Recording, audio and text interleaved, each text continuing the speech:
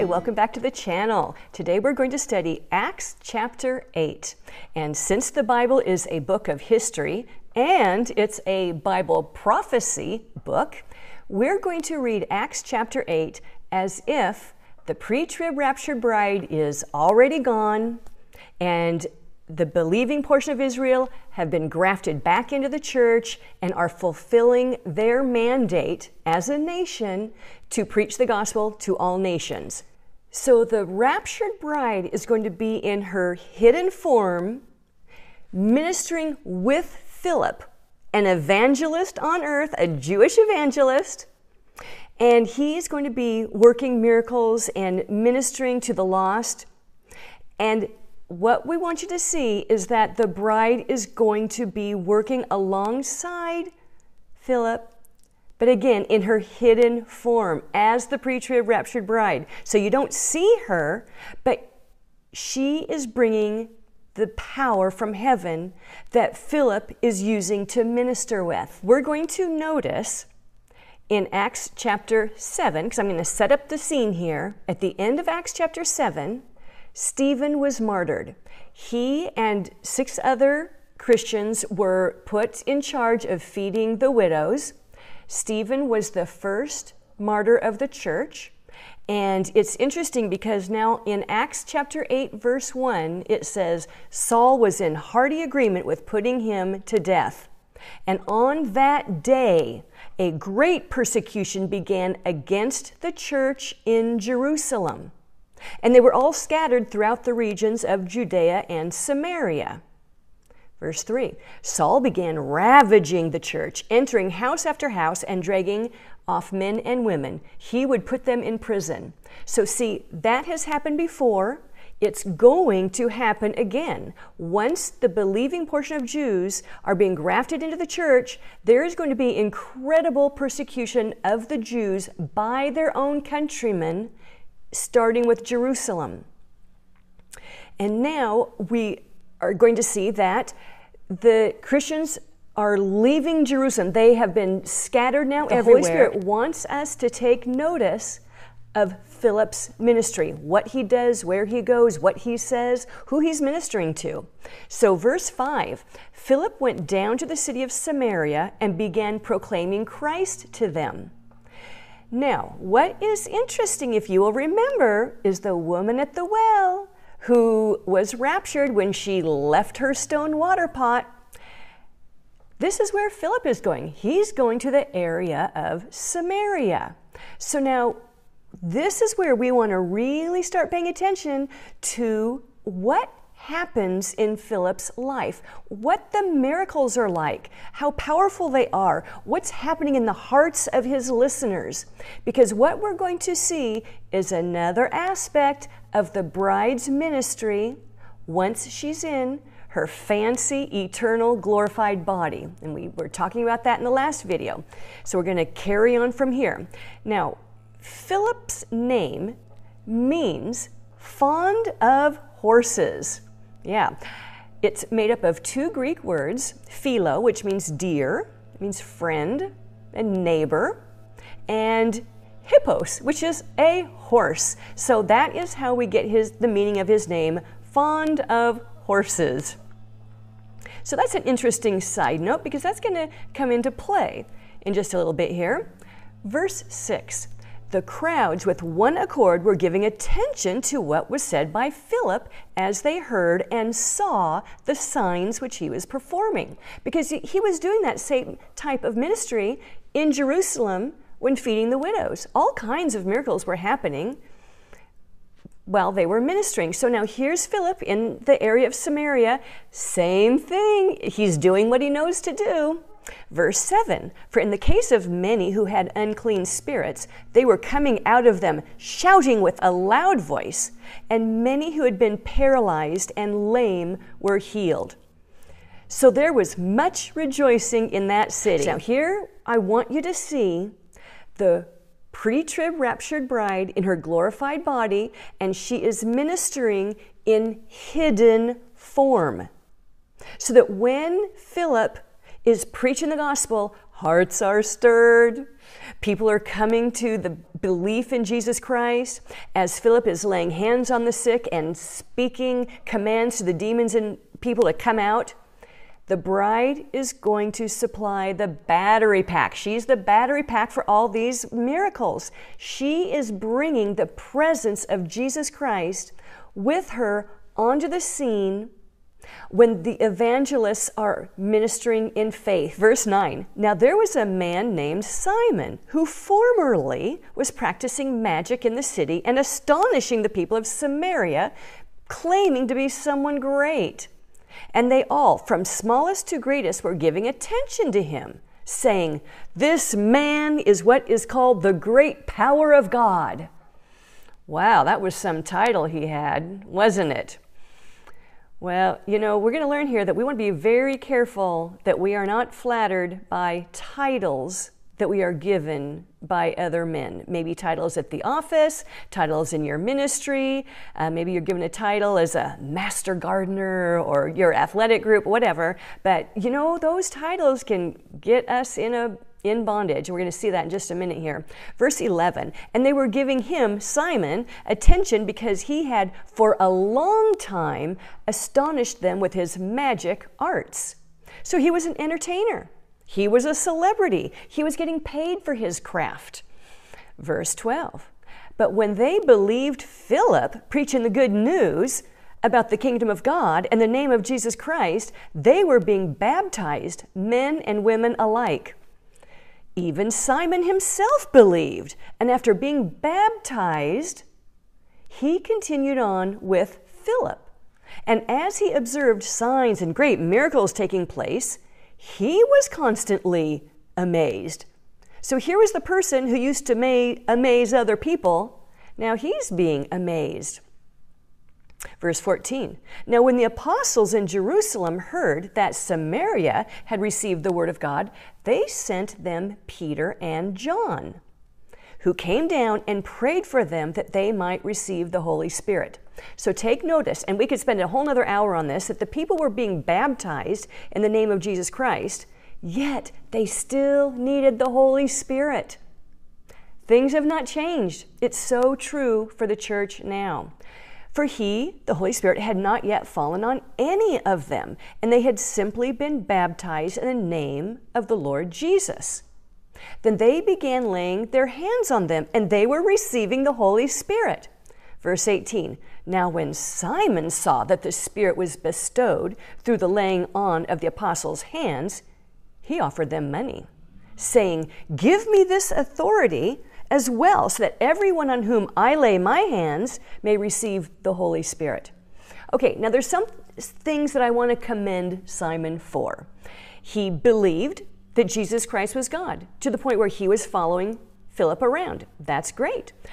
He comprehended that it required authority to be able to lay hands on people and have them receive the Holy Spirit as well.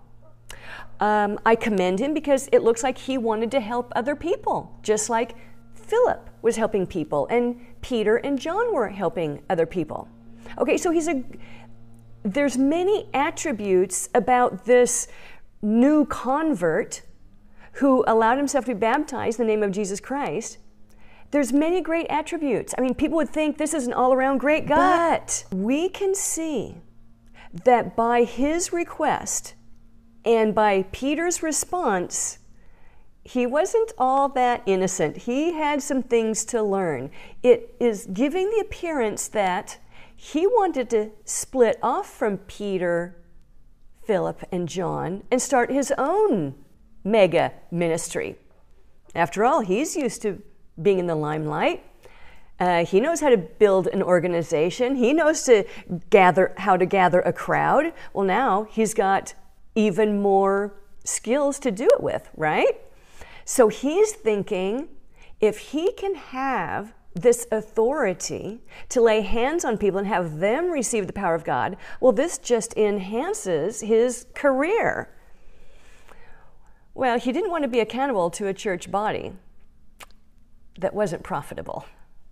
He was used to a much more affluent lifestyle, and he didn't want to be like those old poor church folk.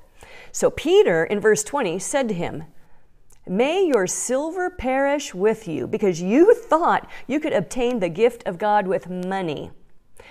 Peter then says something really big. He says, in verse 21, "You have no part or portion in this matter, for your heart is not right before God."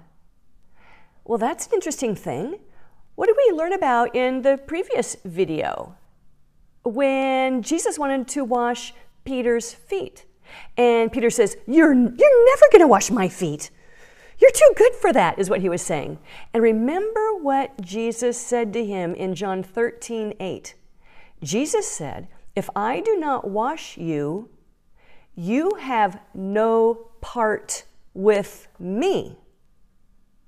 Well, now here, this is on the forefront of Peter's mind because he's saying this to Simon in Acts chapter 8, verse 21.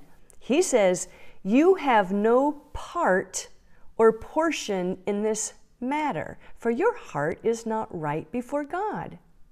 So you see, that statement that Jesus made had huge impact on Peter. And I'm thinking, oh my goodness, this should have huge impact on every believer, especially believers in ministry. Peter goes on to say in verse 22, "Therefore, repent of this wickedness of yours and pray the Lord that, if possible, the intention of your heart may be forgiven you." So, we have to ask the Lord to reveal the intentions of our heart because our heart will fool us. We think we have a good heart. Well, the Bible certainly tells us differently in Jeremiah, doesn't it? So we need to pray over our heart and ask the Lord to show us what our true intentions are, what our motives are, because we don't really know what they are. They trick us. Verse 23, Peter goes on to say, "For I see that you are in the gall of bitterness and in the bondage of iniquity." So, Simon, he did not want to have to travel with the church. He wanted to spring off and go do his own thing and have the same power of God, the same results, but not have any accountability. He wanted to be a lone ranger. That's what he was used to. Let's see how Simon responds in verse 24. "So Simon answered and said, 'Pray to the Lord for me yourselves, so that nothing of what you have said may come upon me.'" All right, well, what was Simon talking about? Obviously, Philip, Peter, and John had been talking about the wrath of God, the fire of God, things that happen to those who don't believe. So this is why Simon is saying, "Pray that that doesn't happen to me." So he recognizes he needs to be prayed for. Not a bad thing, right? However, with what Peter said to him, this was Simon's opportunity to say, "Will you pray with me? Help me, help me." To humble himself and pray for himself. And I know the apostles would have joined in and prayed with him, but we don't see that happening. Moving on, let's look at verse 25. "So when they had solemnly testified and spoken the word of the Lord, they started back to Jerusalem." So this is referring to Peter and John. "And they were preaching the gospel to many villages of the Samaritans." Verse 26, "But an angel of the Lord spoke to Philip, saying, 'Get up and go south to the road that descends from Jerusalem to Gaza.'" Now this is a desert road, we're told. All right, this is big because now we're seeing another ministry of the raptured bride who's ministering in hidden form to the left behind church, to the Jews who are coming into belief and beginning to evangelize to Jews and Gentiles alike. So we see an angel of the Lord. Luke chapter 20, verse 36, Jesus says, "In the resurrection, so those who have fancy glorified bodies, they are like angels, being the sons of God." So what this tells us is when we're raptured and our loved ones are resurrected, we're going to be like angels. So this is why it's important, and why I have been saying in our videos, to read what the angels do. What does their ministry look like? How long do they stay in a place? What are they dressed in? What do they say? Do they linger? Do they do other activities? And I've mentioned, when you see a miracle that occurs, understand that there are spirits that are bringing the power of God onto the scene, working through the evangelist's faith. So here we see an angel of the Lord speaking to Philip. Now, notice something else here in verse 26. That God was wanting Philip to go to Gaza. Well, Gaza has been in the news a lot recently, hasn't it? Look at verse 27 now. Just keep that tucked in your pocket. Verse 27. So he got up and went, and there was an Ethiopian eunuch, a court official of Candace, queen of the Ethiopians, who was in charge of all her treasure, and he had come to Jerusalem to worship.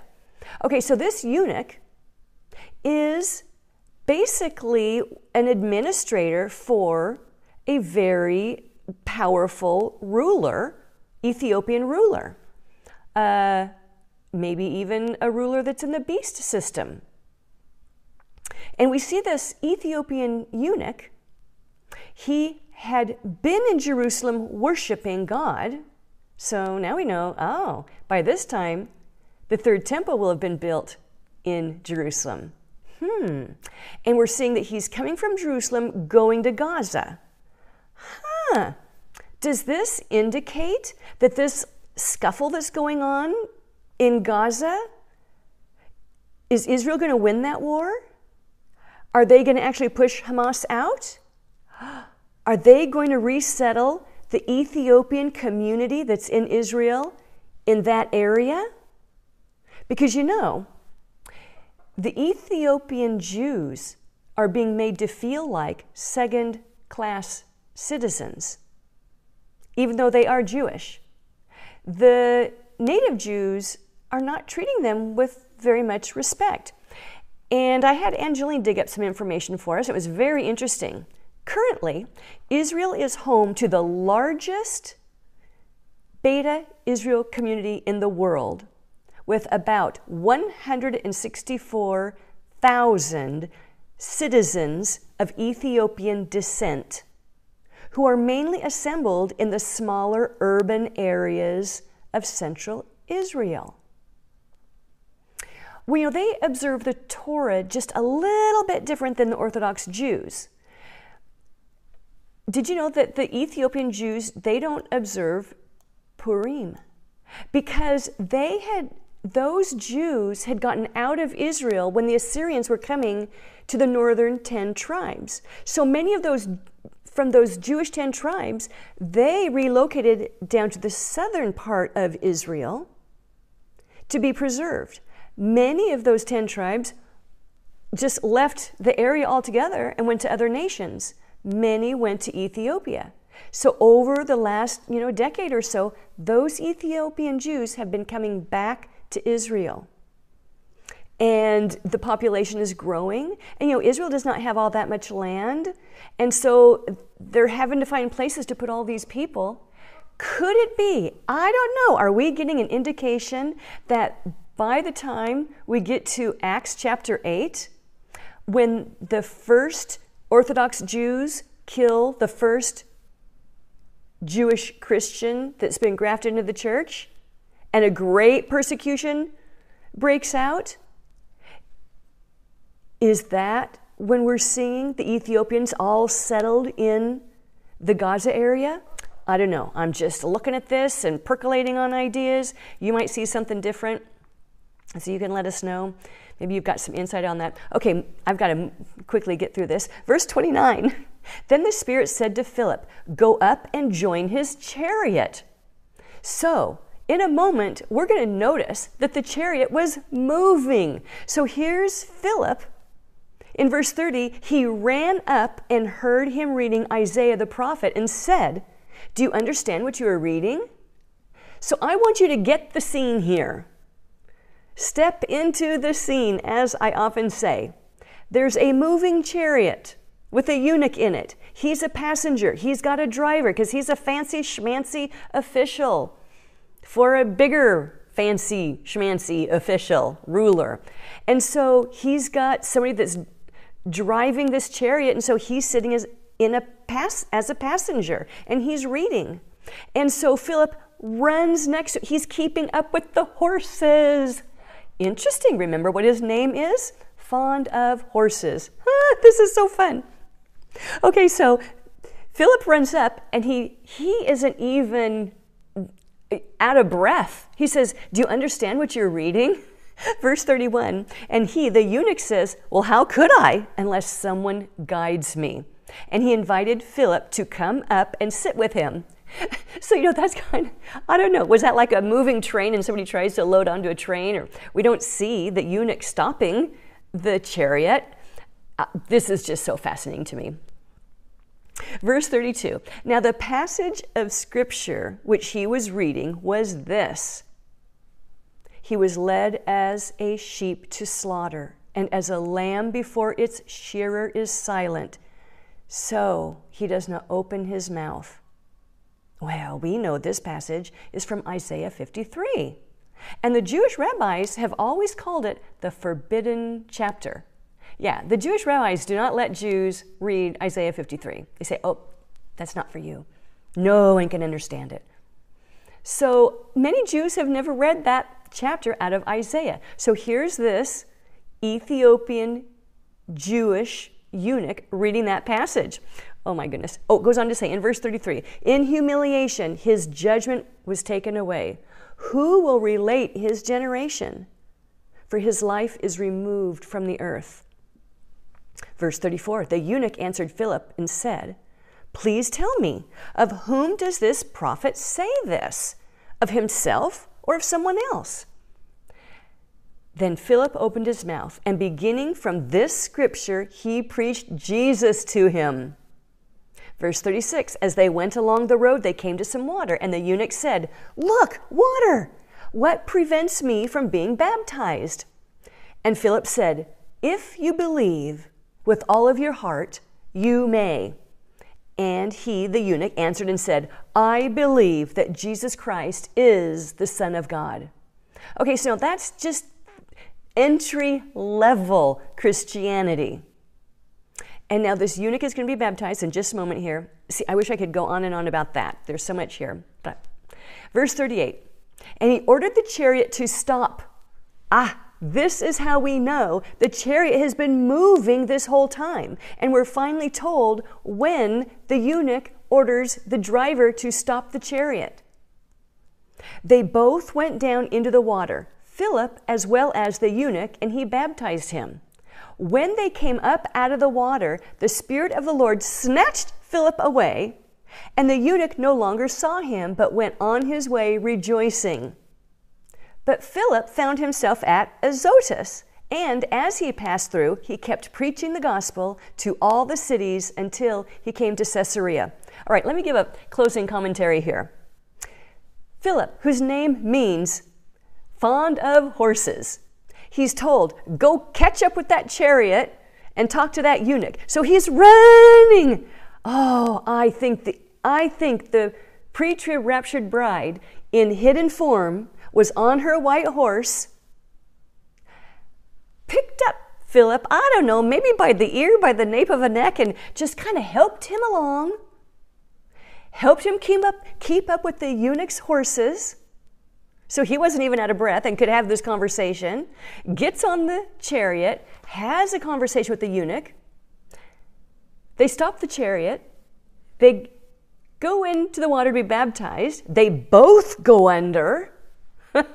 And when they come up, the bride, the hidden bride, ministers to Philip by, putting him on her horse. They enter another dimension, and Philip is dropped off at Azotus. All right? Are you seeing some of the amazing ministry that the pre-trib raptured bride is going to get to do to help minister to the Left Behind Church, to help them fulfill the Great Commission, to help them bring in the great white harvest. She is going to be the battery pack. She is going to be giving instructions to the Left Behind Church and the new converts coming into the church. This is why John the Baptist says, Jesus is going to increase. I'm going to decrease. John the Baptist knew he was going to be killed.